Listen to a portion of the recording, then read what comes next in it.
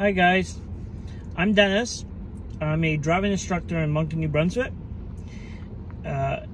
This is where they would hold your parallel parking test. It's just cones.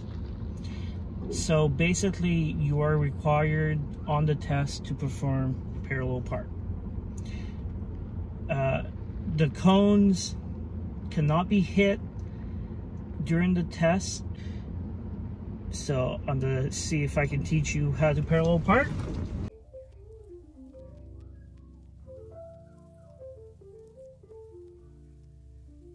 The first thing that you gotta do when you pull up to the parking spot, you have to think of this as a regular parking spot on the street somewhere with cars behind you.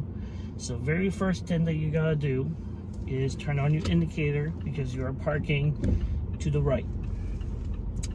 So then you pull up to the spot. Now you look at the spot that you're about to park in. So what you gotta do is you gotta look at the spot and see if it is big enough for your vehicle. It should be 1.5 times the length of your vehicle, approximately. So this spot is actually really big. It's actually a very big spot for parallel parking. So then what you do, you pull up to the spot. You pull up to the vehicle at the front. And what you gotta do, you're looking for the cone that represents the rear left tail light. You're looking for that cone to be at the very back of the window in the rear. When you have it there, that basically represents your right rear tire. So that right rear tire will not be able to hit that cone because it's just not physically possible. So when you have it there, you look around yourself, you put yourself in reverse, fully turn the wheel to the right, then check over your shoulder, make sure there's no vehicles here. On the real streets, when you're doing this, people are impatient and sometimes they will go around you. So you make sure you check over the shoulder. And then you watch this mirror, your left mirror. What you're watching for is the third cone. It represents the right front headlight of the vehicle parked behind the spot that you're parking in.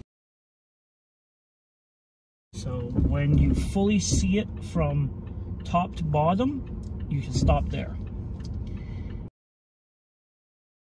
You have fully seen the cone from bottom to top. You make sure your wheel is straight and you back up until you see that cone. When you see that about basically 3/4 of the way, you fully turn your wheel to the left and then you just back in nice and slow, no gas, just nice and slow. And then once you fully see the cones in the mirror from top to bottom on both sides,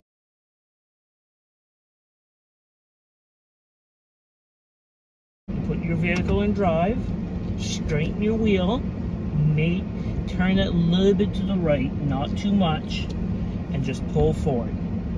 And once you have pulled forward, put yourself in park, make sure you put your parking brake. There's 3 types of parking brake. There's a button, which is what I have.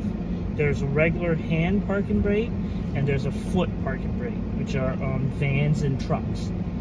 So once you have that, usually the examiner would say, oh, you did a good job, or do it again. You have 3 tries for this. Now to pull out of the parking spot, you would make sure to put yourself in reverse, and then you would reverse a bit, you would indicate to the left, and you would make sure to look look over your shoulder, and pull up. That's how you perform a parallel parking.